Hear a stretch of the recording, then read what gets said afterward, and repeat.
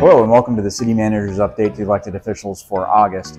Joining you today from our water treatment facility here at Pier Marquette Beach. I'm standing in the lab. This is our water sampling station from raw lake water all the way up to the treated plant water. The operators do various tests throughout the day to make sure that the water that we're sending into people's homes is safe.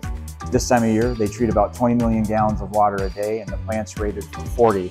We do serve about the southern half of Muskegon County and the majority of the municipalities in the metro area. They're also working on a source water protection plan survey right now. You can find more information about that on the Connect Muskegon page on our website. There's other information in this newsletter as well, and I hope you click around. Thanks a lot.